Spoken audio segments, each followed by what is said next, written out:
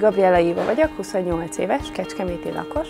Hogyha valaki ide érkezik hozzánk, aki dolgozik, és úgy gondolja, hogy akkor csapatunkat bővíti, véleményem szerint egy egészen különleges dolognak lesz a részese, mert ahogy én reggel bejárok dolgozni, ránézek az épületre, az első pillanat, és azt mondom, hogy hazajöttem.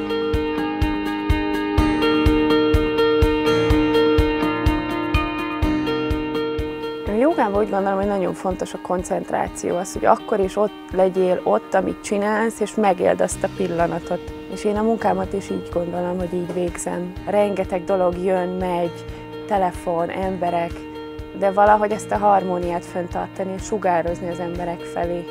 Az, hogy egyben lenni jó.